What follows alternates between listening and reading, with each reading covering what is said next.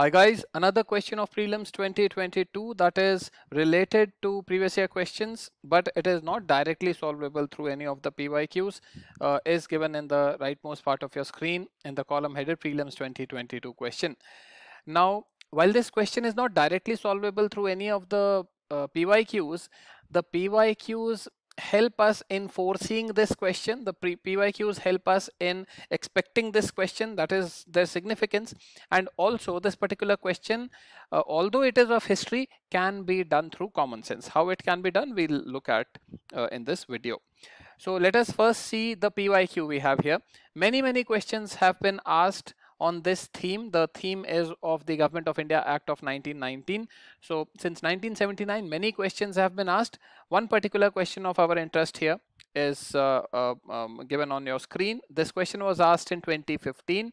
It read, the Government of India Act of 1919 clearly defined. The answer is Bravo. Bravo says the jurisdiction of central and provincial governments. So what were the subjects which the provincial governments could now control is one step ahead of this particular question, right? So if you have gone through this question, and there are many other questions also regarding this particular law, this reforms, but still, like, the 2022 question is one step ahead of the 2015 question. The 2015 question stopped at this differentiation of jurisdictions of the central and provincial governments. The next step would be what were the subjects which the provincial governments got, and this is what has been asked in 2022. So in this manner, the 2022 question was expected, and in fact this question is solvable through your NCERTs. It is given in your NCERTs, your standard books.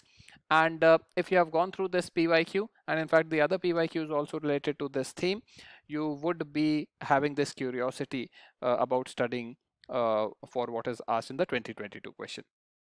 Let us now come to the 2022 question.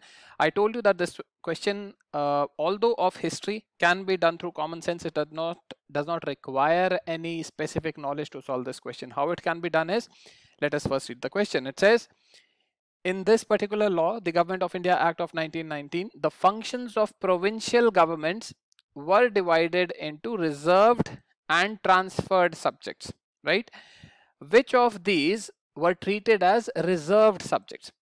So if you are looking at the context, the era when this law was passed, we are talking about the colonial government. The colonial government, what was the main purpose? Exploitation, get enriched at the cost of the natives, right? So their main purpose was to profit from their exploits in India, and to do that, they would keep all the important things under their control. The stronger the government control, the colonial government control, the more they would be able to exploit the country and profit from the country's resources, right?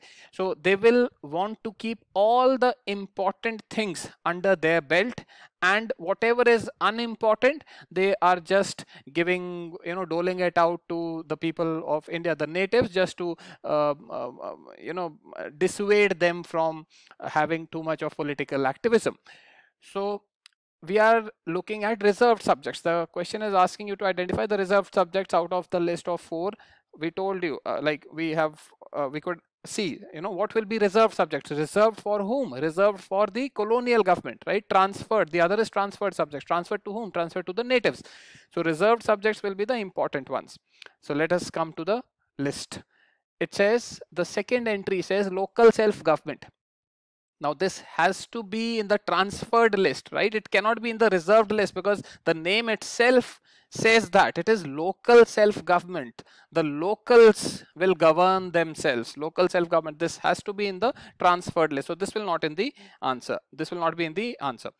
If second is not in the answer, look at the options. We can eliminate alpha, we can eliminate bravo, we can eliminate delta, and directly we come to the answer, that is Charlie. Right? So guys, this is how questions get solved. It is not that just the PYQs are the end all of everything. If you just mug up the PYQs, you'll be able to solve questions. Sometimes directly, yes, that information is helpful, but you need to keep an open mind, logical thinking, and certainly you are going to get a lot of help in your exam. You're going to do well. compared to when you have not studied, you have not gone through the PYQ. So do not miss the PYQs from 1979 onwards.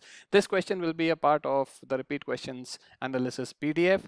The PDF costs ₹99. All the relevant details will be given in the description of this video. Thank you so much for joining me today. See you next time.